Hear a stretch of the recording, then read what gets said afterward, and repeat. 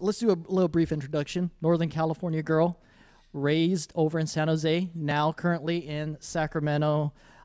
November 19th was the fight, correct? Correct. And that was her second professional fight over at the Global Knockout event in Jackson. That's where the freaking casino is with the nice show. I love fighting for them. Yeah. Okay. Really, really good show. I love the lobster over at that Oh buffet. my God, I went to go do that right after. There you go. At the lobster buffet right before it closed. I was trying to hurry up. Yeah, we'll right talk after the fight. We'll talk about that and much more. She's currently fighting for Team Alpha Male and is also a member of Team Lana. Lana Legend. Yes, let's have a big round of applause for Cynthia Calvillo.